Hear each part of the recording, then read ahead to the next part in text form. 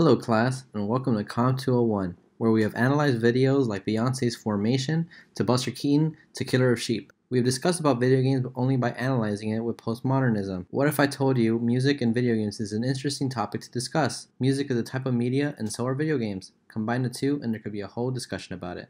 Now let's get started. Music is a vital part of storytelling in media, such as movies. Music cues are sudden musical signals that prompt an event that is about to occur. For example, when a suspicious character is spotted by another character, there will be a music cue that will add suspense to the character getting spotted. Music cues do the same thing in video games. The first game ever to have music cues in the gameplay was Gunfight, which was released in 1975 and created by Tomohiro Nishikado. It was based on Western cowboys squaring off to a duel, and whenever one of the cowboys would be killed, there would be a music cue playing to interpret a player losing the round. There would also be a music cueing up to begin the round. Let me show you.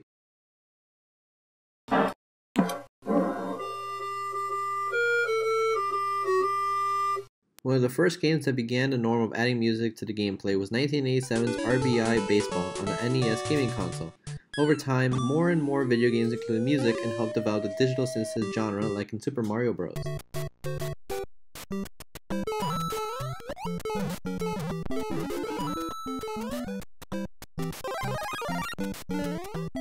As the years passed, video games had to have music to add immersiveness to the player. About a decade later, video games would eventually include scores, since the music they used pretty much created an original soundtrack. A prime example of a video game that its score is the music and music cues is Halo Combat Evolved, released in 2001. The musical score consisted of Gregorian chanting, string orchestra, and percussion. Critics praised the video game score for adding an immersive and emotional punch to the gameplay and cinematics. Here's a sample of the Halo CE soundtrack.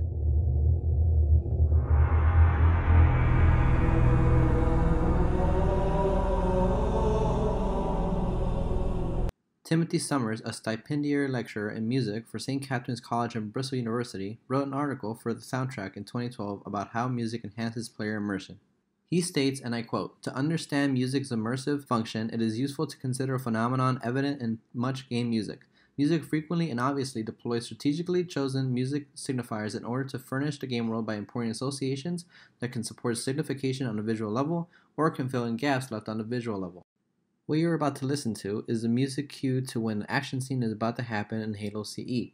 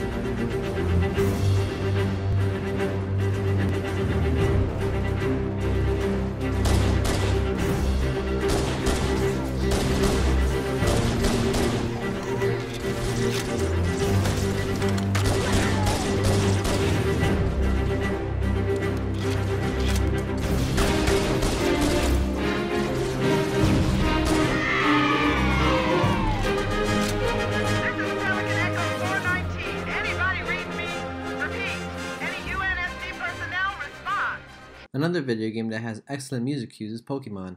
There are various music cues for wild battles, trainer battles, and master battles. Michael Cerati, an attorney of law from Los Angeles, California, wrote an article for the Vanderbilt Journal of Entertainment and Technology Law, titled "Video Game Music, Where It Came From, How It Is Being Used Today, and Where It Is Heading Tomorrow," is where he states, and I quote, "Music has played an integral role in this process. The creative collaborations between the music and video game industries have only begun to lay the groundwork for future games." End quote. One moment the player is discovering a new location, and another they could be in an unknown area that has a horror vibe and the music would turn ominous and fearful. In this video essay, I showed examples of how numerous video games use music cues to cause the player to feel a certain way or expect the unexpected in the world they are playing in.